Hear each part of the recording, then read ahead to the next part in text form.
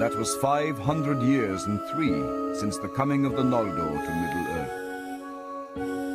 At that time, Beren and Luthien yet dwelt in Tal Gallen, the Green Isle, in the river Adurant. And their son, Dior Eluchil, had to wife Nimloth, kinswoman of Celeborn, prince of Doriath, who was wedded to the lady Galadriel. The sons of Dior and Nimloth were Elured and Elurin, and a daughter also was born to them, and she was named Elwing, which is star spray. For she was born on a night of stars, whose light glittered in the spray of the waterfall of Lanthir Lamath beside her father's house. In the spring of the year after was born in Gondolin Earendil half-elven, the son of Tuor and Idril Celebrinder. Of surpassing beauty was Earendil, for a light was in his face as the light of heaven.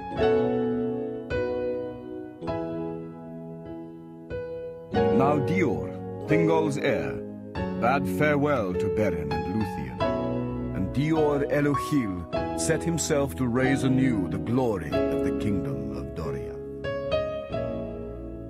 But now the rumor ran among the scattered elves of Beleriand, and they said, "A Silmaril of Feanor burns again in the woods of Doriath." And the oath of the sons of Feanor was waked again from sleep. They came at unawares in the middle of winter, and fought with Dior in the 1,000 caves. And so befell the second slaying of elf by elf. Thus Doriath was destroyed and never rose again. But the sons of Feanor gained not what they sought, for a remnant of the people fled before them, and with them was Elwing, Dior's daughter.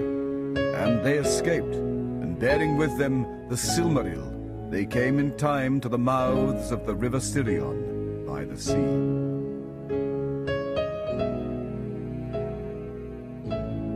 At last, in the year when Earendil was 7 years old, Morgoth was ready. The host of Morgoth came over the northern hills, where the height was greatest, and the watch least vigilant, and there was no stay in the advance of the foe, until they were beneath the very walls of Gondolin, and the city was beleaguered without hope. And of the defense of the tower of Turgon by the people of his household, until the tower was overthrown. And mighty was its fall, and the fall of Turgon in its ruin. Thus, led by Tuor, son of Huor, the remnant of Gondolin passed over the mountains, and came down into the vale of Sirion. Idril and Tuor departed from Nan Tathrin, and went southwards down the river to the sea.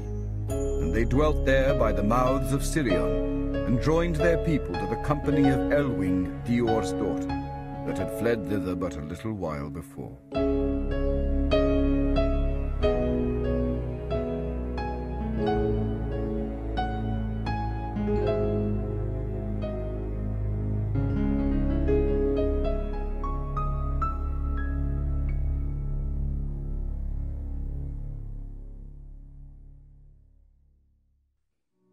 In those days, Tuor felt old age creep upon him, and ever a longing for the deeps of the sea grew stronger in his heart. Therefore, he built a great ship, and he named it Earamme, which is sea wind. And with Idril Celebrinder, he set sail into the sunset in the west, and came no more into any tale or song.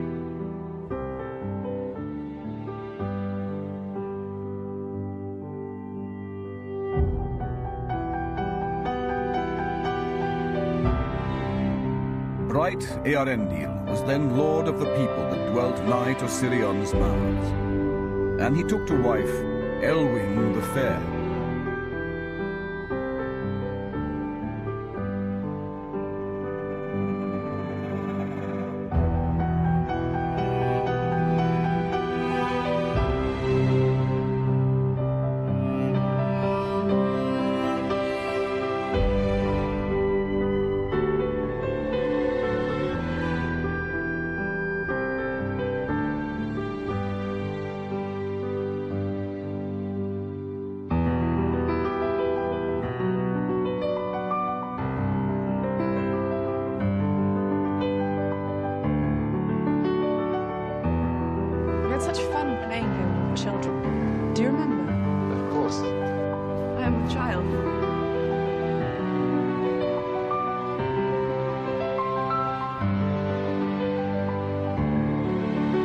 bore to him Elrond and Elros, who are called the Half-Elven.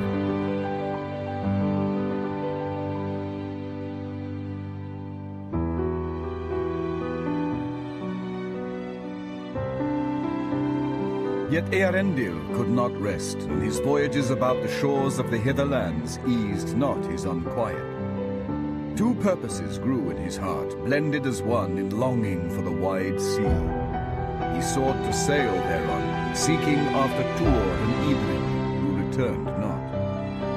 And he thought to find perhaps the last shore, and bring, ere he died, the message of elves and men to the Valar in the west, that should move their hearts to pity for the sorrows of Middle-earth. With the aid of Círdan, Earendil built Vingilot the Foamflower.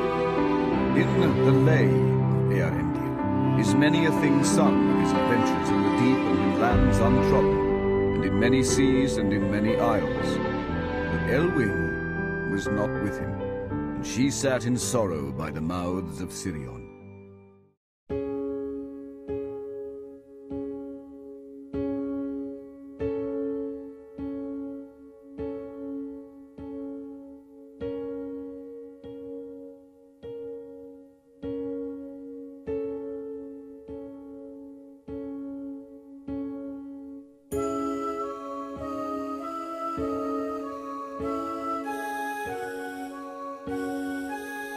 Earendil found not Tuor nor Idril, nor came he ever on that journey to the shores of Valinor, defeated by shadows and enchantment, driven by repelling winds, until in longing for Elwing, he turned homeward towards the coast of Beleriand. Now when first the tidings came to Maedhros that Elwing yet lived, and dwelt in possession of the Silmaril by the mouths of Sirion, he, repenting of the deeds in Doriath, withheld his hand. But in time, the knowledge of their oath unfulfilled returned to torment him and his brothers. And gathering from their wandering hunting paths, they sent messages to the havens of friendship and yet of stern demand. Then Elwing and the people of Sirion would not yield the jewel which Beren had won and Luthien had worn, and for which Dior the Fair was slain. And so there came to pass the last and cruelest of the slayings of elf by elf. And that was the third of the great wrongs achieved by the accursed oath. For the sons of Feanor that yet lived came down suddenly upon the exiles of Gondolin and the remnant of Doriath, and destroyed them. In that battle some of their people stood aside, and some few rebelled and were slain upon the other part, aiding Elwing against their own lords. For such was the sorrow and confusion in the hearts of the Eldar in those days. But Maedhros and Maglor won the day, though they alone remained thereafter of the sons of Feanor, for both Amrod and Amras were slain. Too late the ships of Círdan and Gil-galad the High King came hasting to the aid of the elves of Sirion, and Elwing was gone, and her sons. Then such few of that people as did not perish in the assault joined themselves to Gil-galad, and went with him to Balar. And they told that Elros and Elrond were taken captive, but Elwing with the Silmaril upon her breast had cast herself into the sea. Thus Maedhros and Maglor gained not the jewel, but it was not lost. For Ulmo bore up Elwing out of the waves, and he gave her the likeness of a great white bird, and upon her breast there shone as a star the Silmaril, as she flew over the water to seek Earendil her beloved. And it is sung that she fell from the air upon the timbers of Vingilot in a swoon, nigh unto death for the urgency of her speed, and Earendil took her to his bosom. But in the morning, with marveling eyes, he beheld his wife in her own form beside him, with her hair upon his face, and she slept. Great was the sorrow of Earendil and Elwing for the ruin of the havens of Sirion, and the captivity of their sons, and they feared that they would be slain. But it was not so. for Maglor took pity upon Elros and Elrond, and he cherished them. And love grew after between them, as little might be thought. I'm cold.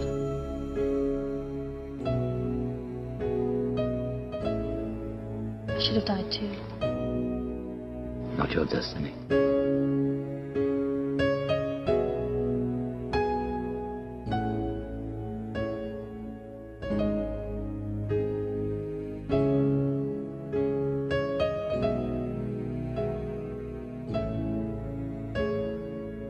Maglor's heart was sick and weary with the burden of the dreadful oath.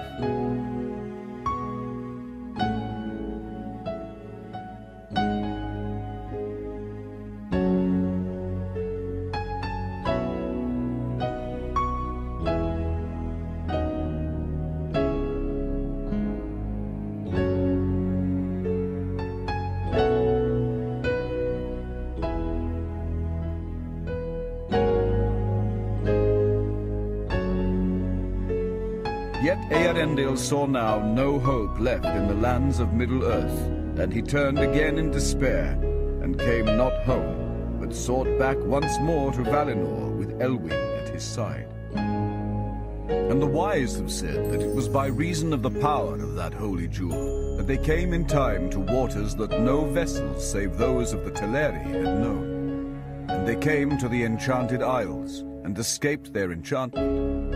And they came into the shadowy seas and passed their shadows. And Earendil went into Valinor and to the halls of Valimar, and never again set foot upon the lands of men.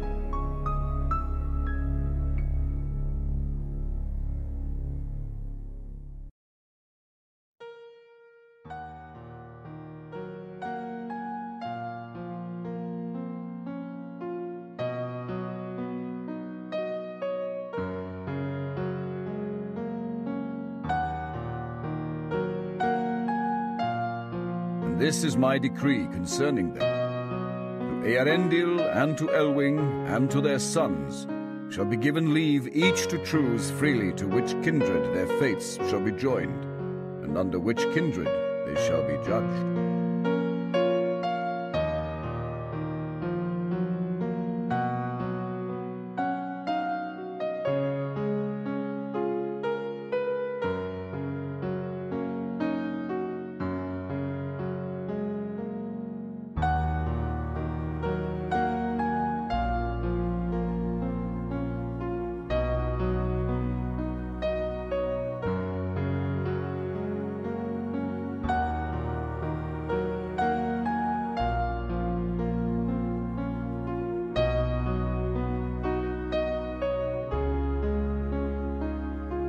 Now when first Vingilot was set to sail in the seas of heaven, it rose unlooked for, glittering and bright. And the people of Middle-earth beheld it from afar and wondered, and they took it for a sign, and called it gil-estel, a star of high hope. And when this new star was seen at evening, Maedhros spoke to Maglor, his brother, and he said, "Surely that is a Silmaril that shines now in the west." Maglor answered, "If it be truly the Silmaril which we saw cast into the sea that rises again by the power of the Valar, then let us be glad. For its glory is seen now by many, and is yet secure from all evil."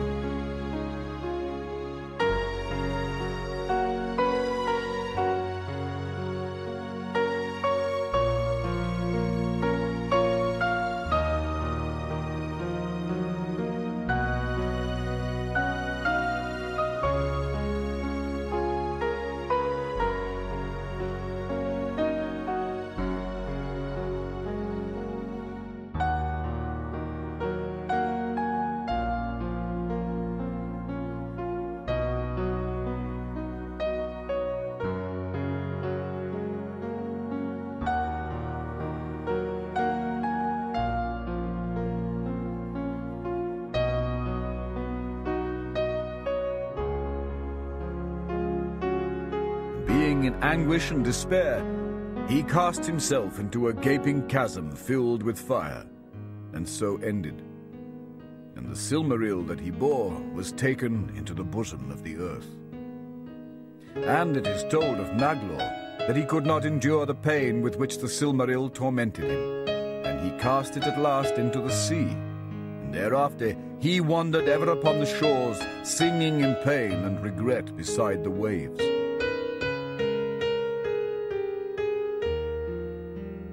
In those days there was a great building of ships upon the shores of the western sea, and thence in many a fleet the Eldar set sail into the west, and came never back to the lands of weeping and of war. And when they came into the west, the elves of Beleriand dwelt upon Tol Eressëa, the lonely isle, that looks both west and east, whence they might come even to Valinor. They were admitted again to the love of Manwë, and the pardon of the Valar, and the Teleri forgave their ancient grief, and the curse was laid to rest. Yet not all the Eldalir were willing to forsake the hither lands where they had long suffered and long dwelt, and some lingered many an age in Middle-earth. Among those were Círdan the shipwright, and Celeborn of Doriath, with Galadriel his wife, who alone remained of those who led the Noldor to exile in Beleriand. In Middle-earth dwelt also Gil-galad the High King, and with him was Elrond, half-elven, who chose, as was granted to him, to be numbered among the Eldar. But Elros, his brother, chose to abide with men, and from these brethren alone has come among men the blood of the firstborn, and the strain of the spirits divine that were before Arda.